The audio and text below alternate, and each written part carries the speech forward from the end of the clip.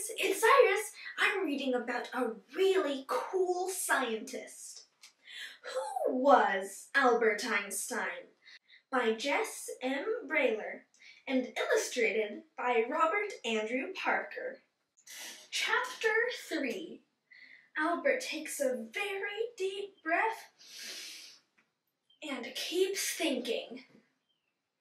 One is born into a herd of buffaloes and must be glad if one is not trampled underfoot before one's time. Albert Einstein. Getting expelled from school, even a school he hated, was very painful for Albert. He was embarrassed to have failed so openly. He was angry with his teachers. He was disappointed with himself. Yet he was also excited that he would soon see his family. Albert joined his parents and sister in northern Italy. Italy was so different from Germany. Albert quickly fell in love with the country. Italians were so friendly, civilized, and open-minded. For the next 2 years, Albert went to concerts and visited art museums. Best of all, he had time to read and think. He studied the lives of scientists, including those who had suffered because their thinking had gone against widely held ideas of the time. For example, there was Nicholas Copernicus, who lived from 1473 to 1543, the Polish astronomer. He was severely criticized for stating that the Earth orbited around the Sun and not vice versa. 100 years later, in 1633, Galileo Galilei, an Italian scientist, was arrested for agreeing with Copernicus.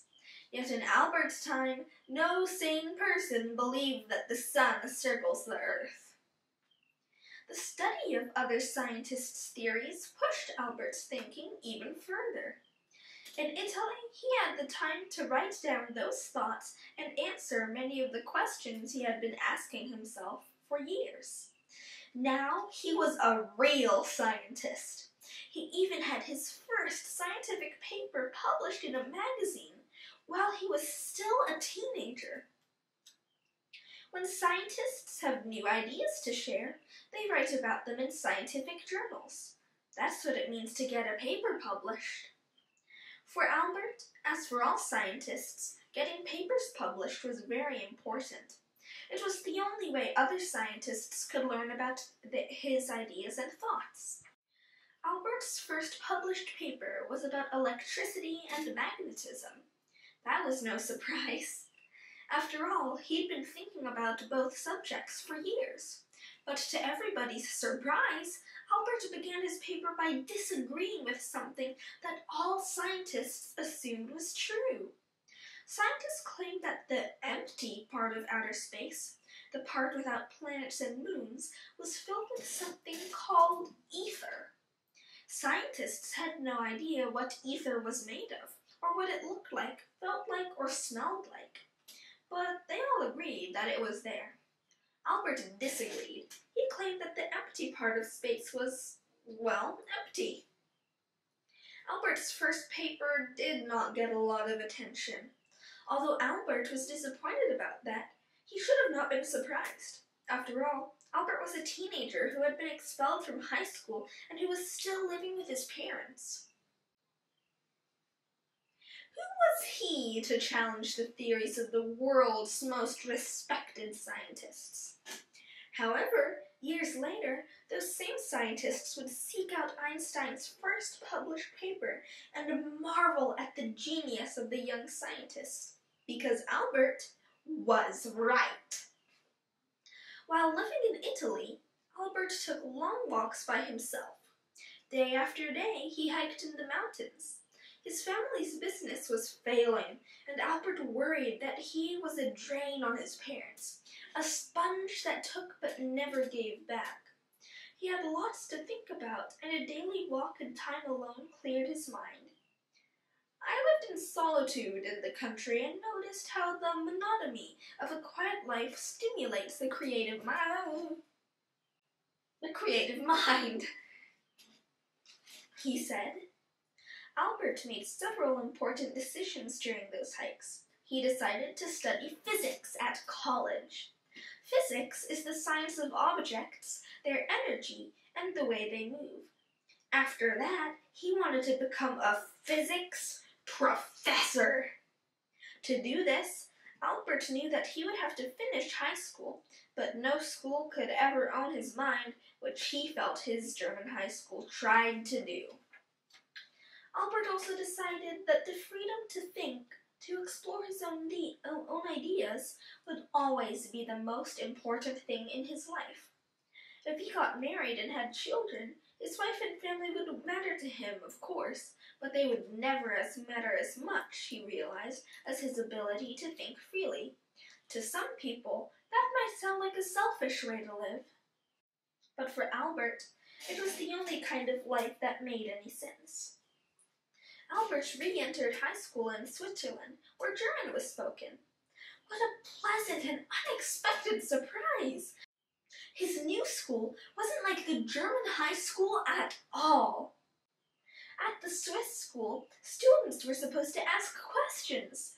Albert especially enjoyed discussing the subject of time with his teachers. How fast does time pass? What is the future? Do we travel into it, or is it already here? Will time ever run out? Not only did Albert like his Swiss school, he liked the Swiss people. They were friendly and fair. Albert decided to become a citizen of Switzerland. After graduating from high school, Albert stayed in Switzerland and began college at Swiss Federal Polytechnic in the city of Zurich. Albert had no money. His family had fallen on hard times. An uncle provided Albert with a little money, but it wasn't much. Albert lived in a dark room, ate barely enough, and went without new clothes just so he could stay in school. Still, there were good things about this time. At college, he was making new friends. The other students lovingly would call Albert the professor because he had so many theories and talked so much about physics. One of his new friends was Mileva Marek, the only woman in Albert's class. Albert liked to call her Dolly.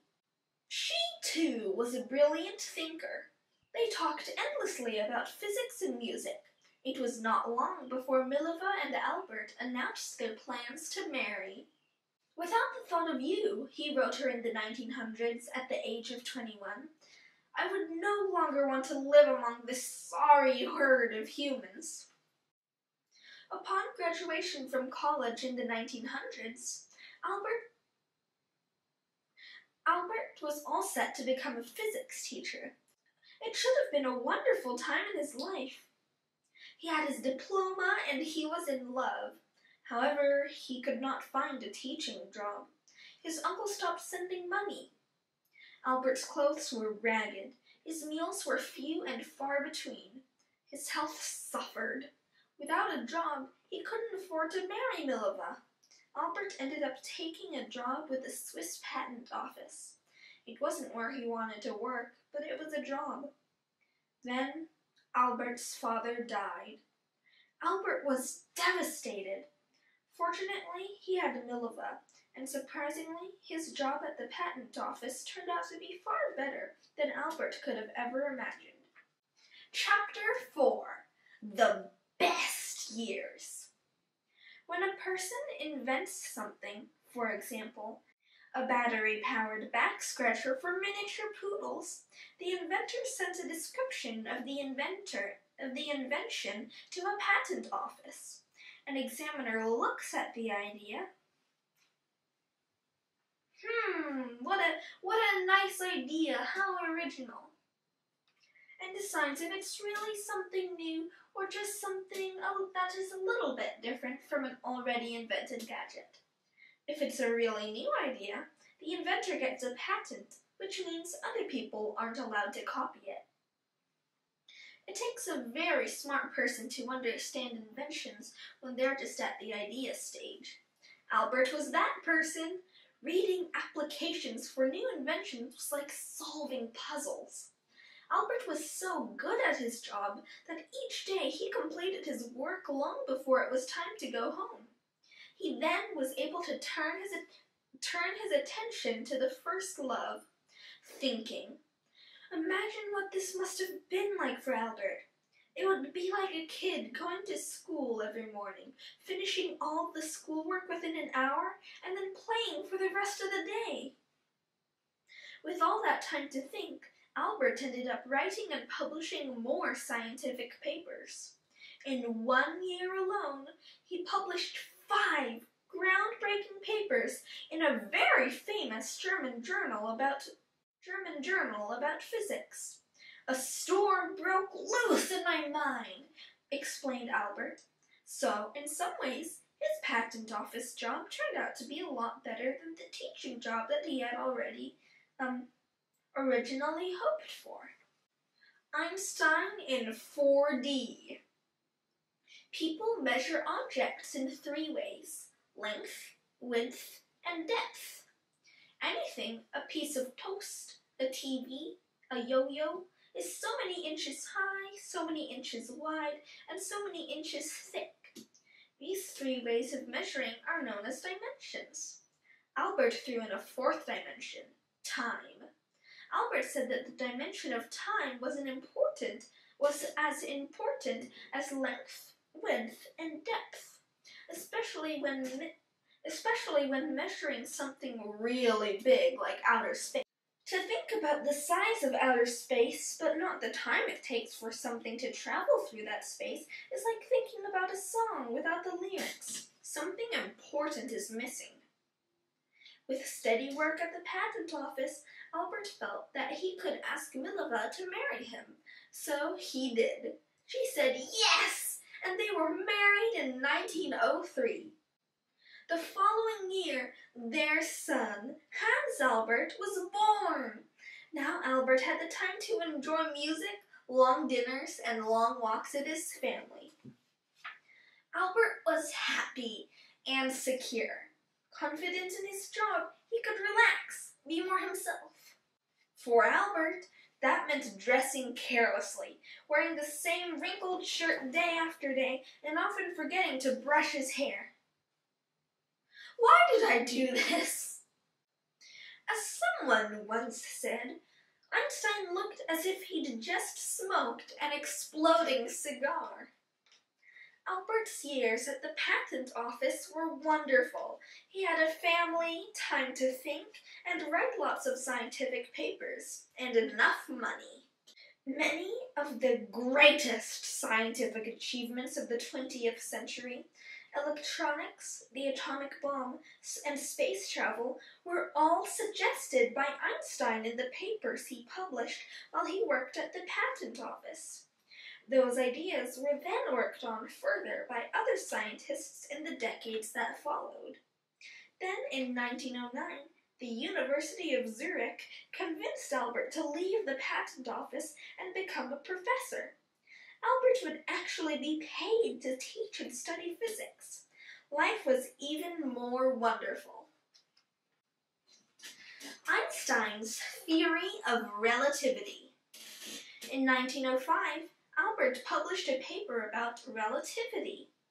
It said that everything except light travels at different speeds depending on different situations. Think about relativity this way. If you look up at the sky and see a plane in the distance, it doesn't appear as if it is going very fast. You stand there and watch as the plane seems to move slowly across the sky. Yet if you were standing next to it, the plane would zoom past you in a split second. Blam! Boom! Gone! And yet again, if you're sitting inside the plane, it barely seems to move at all. See how the speed of that one plane can look totally different to you in different situations? That was Albert's point. The speed of a moving object depends on how it's being viewed. In a short time, Albert became a very popular professor. College students enjoyed the way he explained difficult concepts with simple images. Think about this image. A man falling freely in the Earth's gravitational field who drops an object will not notice it is falling.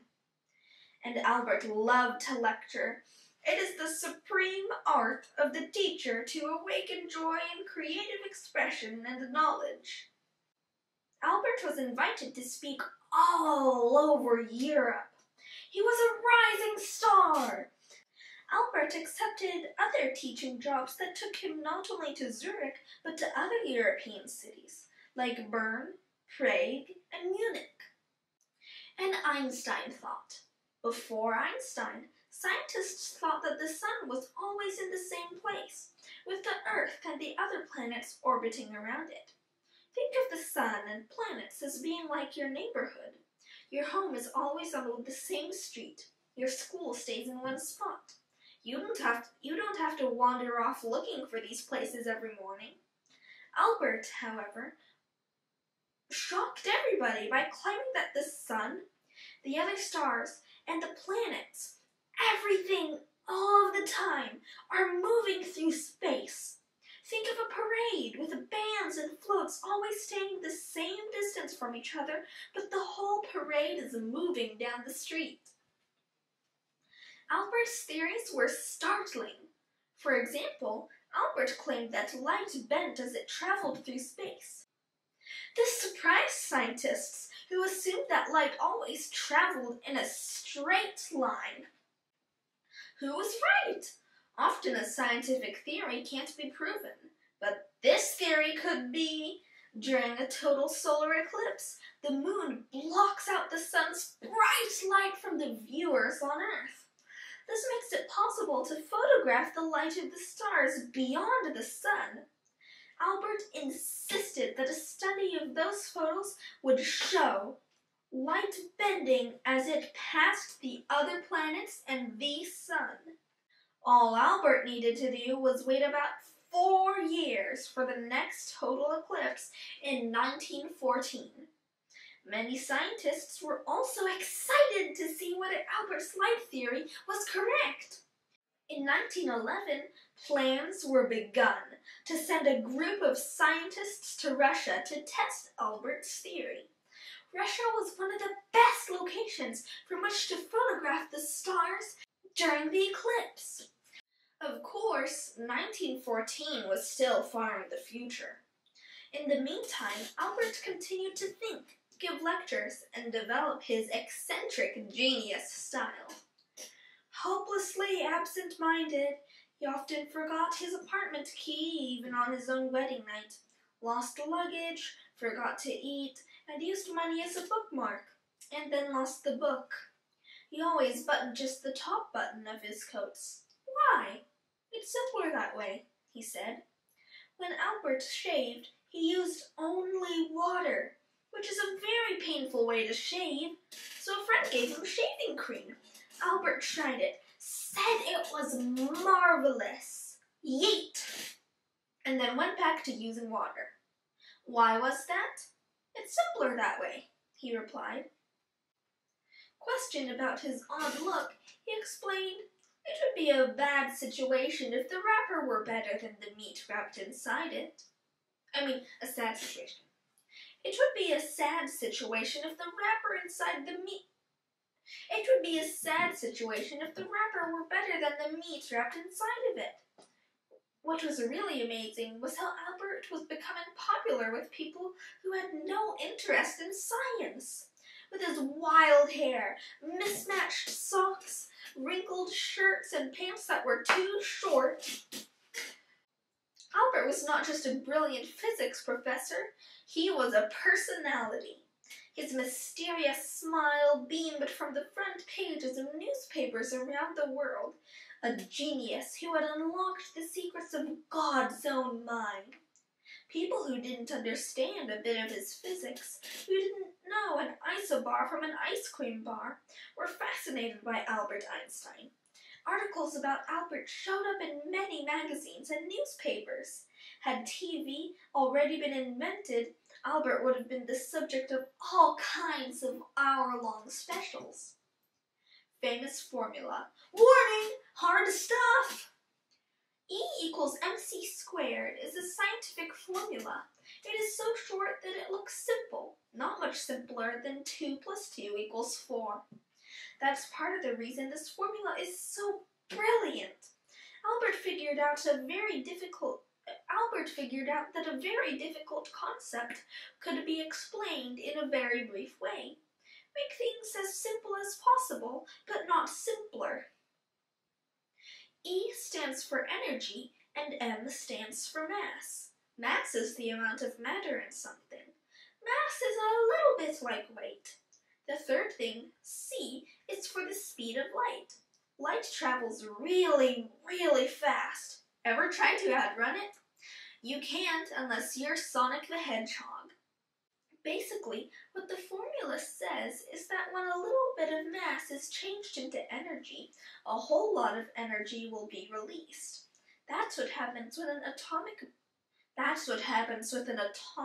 bomb.